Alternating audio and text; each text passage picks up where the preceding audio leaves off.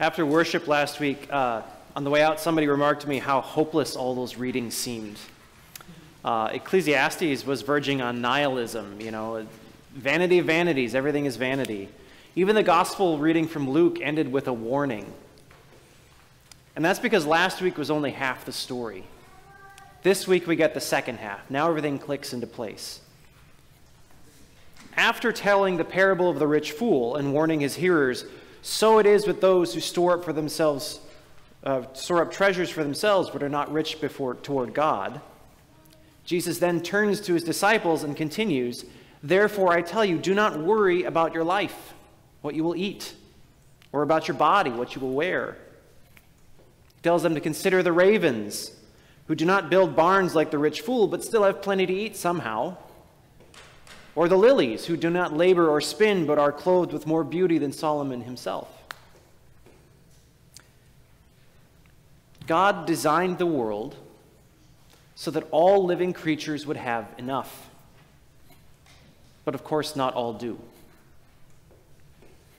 And that's because, he says, the nations strive and squabble over enough.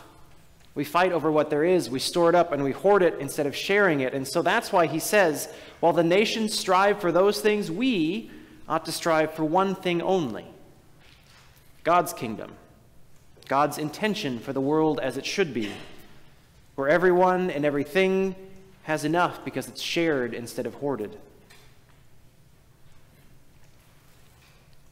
Reading the story from last week is hard and awkward because it's wise and prudent to set aside something for the future.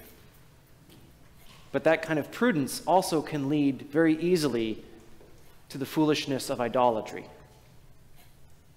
Our fear of not having enough can convince us that enough, whatever that enough might be, will make us safe and happy and fulfilled. But as Jesus says, where our treasures are, there our hearts will be also. Treasure has a tendency of drawing our trust and ultimately even our worship. And so in contrast to the rich fool, Scripture offers the example of Abraham. Abraham, who in our story today still goes by the name Abram or Avram. Abraham is also a rich man, exceedingly rich, but he was no fool. When God came to him and called him to leave his homeland and his people, for some reason, that's what he did. When God told him that he would have descendants as numerous as the stars, in spite of the fact that he and his wife were both elderly and his wife was infertile, for some reason, he believed. We might say that makes Abraham gullible or even foolish. But God said it makes him righteous. As I read his story, I get the sense that Abraham didn't do what God told him out of a sense of obedience. He wasn't following orders or obeying commandments. He was accepting an invitation. He accepted it because he believed that in spite of all evidence to the contrary, God was trustworthy, worthy of his trust. Righteousness isn't about obedience or piety. It simply means being in a relationship with God that is right or correct or true. Abraham knew, or at least guessed, who God is, and it turns out he was right. God was worthy of his trust. That's what the verse means when it says that his faith or his trust was reckoned to him as righteousness. It just means that he was right to trust in God.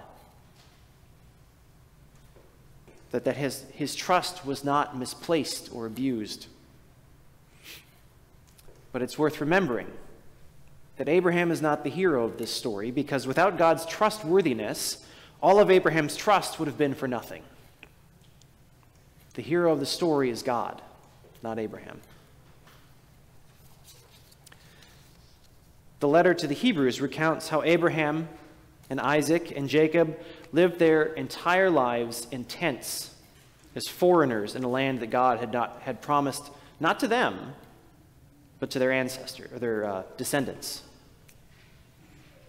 And they did that because they believed God's promise. They had faith in that promise, even though they had no proof, no guarantee. They trusted God, and God's trustworthiness delivered. The rich fool, on the other hand, trusted only himself and his own possessions and his treasures, things that ultimately were not worthy of his trust. He was not in right relationship with God. Abraham heard God speak and thought that God was telling the truth, even though he had no reason to believe so. The rich fool thought that God was lying. He lived in a way that called God a liar, a maker of promises that couldn't or wouldn't be kept. You see the difference? And that's why Jesus is so pointed here. That's what's at stake for him. It might make us mildly uncomfortable to sit here as mostly middle-class, privileged Americans and listen to him warn us about the dangers of wealth and privilege. But the reality is that those things can and often do damage our relationship with God and with one another and with the world by usurping our trust. Where our treasures are, where we have placed our treasures in our storehouses and our bank accounts and our storage units, there our hearts will be also. Jesus isn't scolding us here, he's warning us to be careful that we don't lose faith in what's real by trusting in those treasures and worrying about those things that cannot extend our lives by a single second. But wealth doesn't need to be corrosive, does it? Abraham, as rich as he was, still trusted God. Why is that? When God told him to get up and start moving everything he owned to some undisclosed location, he could have said, "You know what? No thanks, God. I got all I need right here. I'm happy where I am with my flocks and my servants and my family support system." But he didn't. He got up and he went. And because he got up and went, the entire Hebrew people came into being and became who they are. Because he got up and went, even Gentiles like us have come to know God who is trustworthy. So what is it that made Abraham get up and leave everything even though he lacked for nothing? Clearly, he didn't want or need more wealth. His trust must have been in something else, something God was doing. The preacher in the letter to the Hebrews says that he was seeking a homeland, not the homeland he came from, Ur of the Chaldeans, but a better country, that is, a heavenly one. Doesn't that sound familiar? Aren't we constantly looking for a better country, one free of all the problems that this one has? Isn't it that heavenly country that we hope to experience someday, maybe when we shuffle off this mortal coil?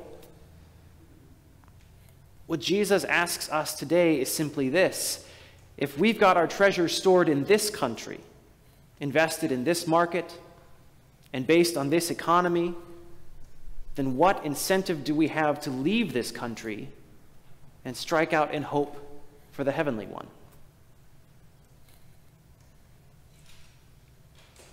Those who trust in God, as Abraham did, will never be rich. We may have all kinds of money and possessions and fame and glory, flocks and servants to rival Abraham himself, but we will always be living in tents as foreigners and refugees, waiting for the fulfillment of a promise yet to be received. We will always be waiting with our lamps lighted for the master of the house to return. That's what it means to hope, to live in the conviction of things which are unseen. So what does it look like to live in the tents of faith? We know what it looks like to invest in this world, to be like the rich fool, to build ourselves bigger barns so that we can eat, drink, and be merry. But what does it look like to invest in the impossible promise of God? What does that look like? What does it mean to live as foreigners and refugees, even if you own your own home, even if you've been in this community for generations? I think back to Abraham, living in a tent in Canaan. I imagine him looking out across the barren lands and the tiny villages and seeing with his mind's eye the cities filled with his offspring who would one day live there. He was a foreigner with no clan, no relatives nearby. And yet I wonder if living in the reality of that promise, a promise, I'll remind you, that he himself would never receive, I wonder if living in the reality of that promise helped him to think of that strange land as home. In fact, I wonder if maybe that isn't what Jesus means when he urges us to watchfulness today. He tells another parable about slaves whom the master, returning late, finds ready. And the master, he says, having just returned from this wedding banquet, probably tired, most likely drunk, then proceeds to sit the slaves down at the table and serve them dinner in the middle of the night. That's not how the story goes, is it? What an unexpected kindness.